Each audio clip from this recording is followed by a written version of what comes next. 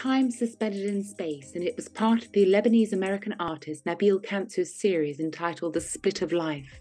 Kanso began his career in New York in the 1960s, at a time when the civil rights movement and Vietnam War were in full swing. His engagement with events going on around him, such as apartheid here, sparked a fire of creativity in the artist. He was not interested in selling his work and instead engaged in various humanitarian and anti-war projects such as the Journey of Art for Peace, which saw him travelling across Central and South America and exhibiting in Argentina, Brazil, Mexico, Panama and Venezuela.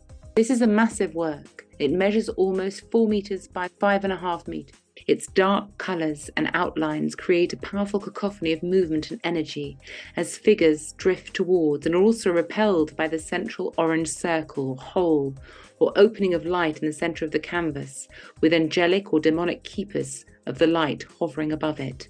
Though widely known, Kanso hardly ever sold his work, though his quick brushstrokes and steady perspectives really need to be experienced in person.